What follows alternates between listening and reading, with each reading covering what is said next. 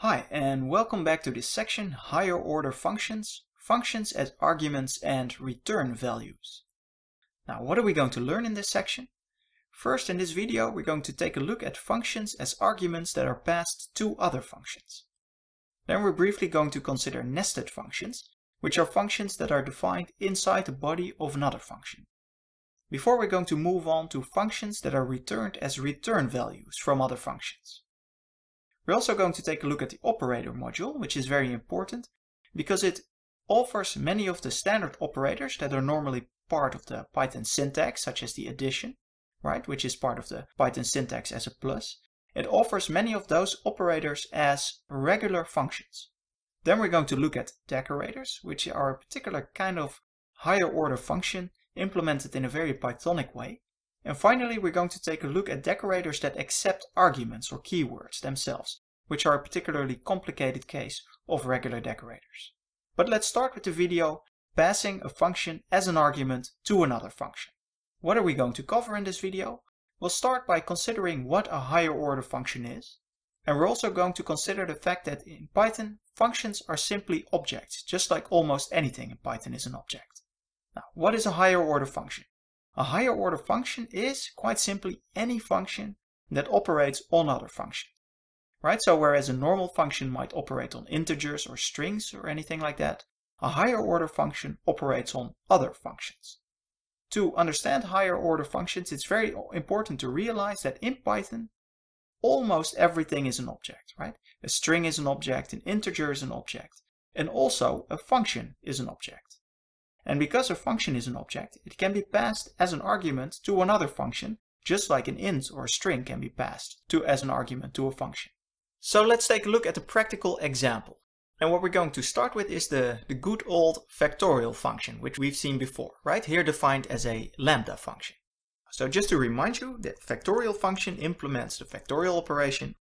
And the factorial of 3 is 6, because 3 times 2 times 1 is 6. Right? So that's simply what this function does. Now, this function obviously takes a little bit of time to execute, right? Like any other function. And say that we want to time how long it takes. How can we do that? Well, the procedural way to do this is very simple. We simply import the time module. Then we say, okay, t0, so the start time is time.time, right? Time.time returns a timestamp in seconds. Then we call the factorial function with a pretty high value, otherwise it takes almost no time. And then we say t1 is time.time. And then to find out how long it took, we simply say, okay, it took .5f seconds. And then we print out the difference between t1 and t0, right? Because the difference between t1, the after time, and the before time is the time it took to execute L factorial with an argument 900. If I do this, you see it takes almost no time, right? 11 milliseconds in this case. Now this works and it's quite nice and I do this all the time, but it's a very procedural line-by-line approach, right? So can we do this more functionally? Well, we can. We can do this using a higher order function. And the higher order function that we're going to implement here is a timer function. Now what does the timer function do?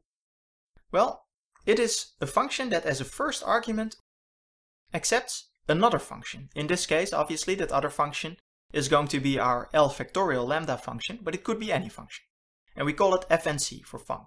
And then it takes an argument, and that argument is the argument that we're going to pass onto fnc. Now, and then inside our timer function, we do pretty much the same thing that we did before. I'll just copy paste it. Namely, we register the before time, t0. Then we call not L factorial, but we call fnc, and we don't call it with a fixed value of 900, but we call it with arg, right? And then we get the after time, and we return as a return value t1 minus t0. In other words, the logic is very similar, but now we can time any function with any argument. And if we call it, I can say print, it took timer L factorial 900, and if I execute this, you see it took in this case 7 milliseconds, right? Very similar to here. So this is a perfectly equivalent, perfectly valid way to implement the timer. And what we've shown here, almost trivially I would say, is that you can pass a function, in this case L factorial, as an argument to another function. And then inside that function, here we have accepted fnc func as our argument. And then we can simply call it with arg, which we've passed as the second argument here. Right? So passing arguments as functions to other arguments is really very easy. And timer, in this case, is a very simple example of a higher order function. You can do very complicated things with higher order functions, but as you can see from this example, not all higher order functions necessarily have to be complicated. This is a very simple example. What I want to do now is, just because I think you're at this point of the course, you're ready for this, I want to show you how you can implement this timer function with only Lambda function.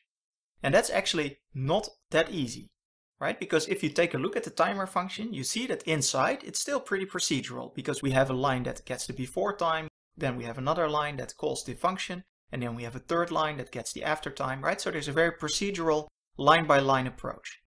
So can we make this 100% functional? Yes, we can. But you need to hold on to your helmets, as they say, because it's pretty complicated. But let's take a look.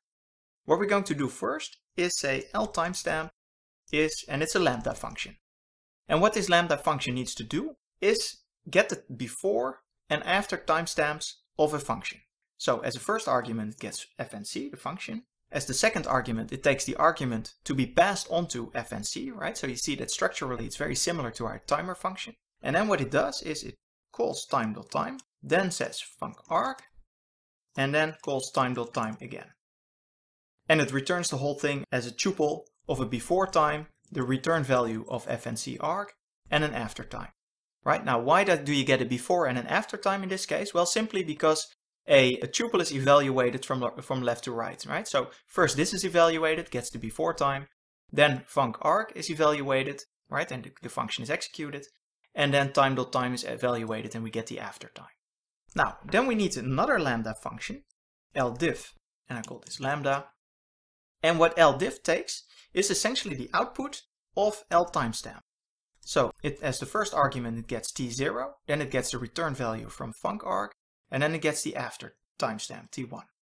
And what it simply does, as the name suggests, it takes the difference between t1 and t0, right? So it returns the time it took to execute func_arg, essentially.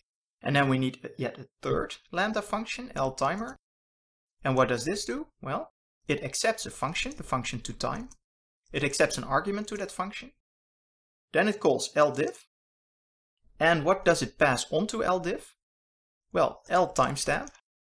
And L timestamp gets the function and the argument. This is not going to work because this returns a tuple, right?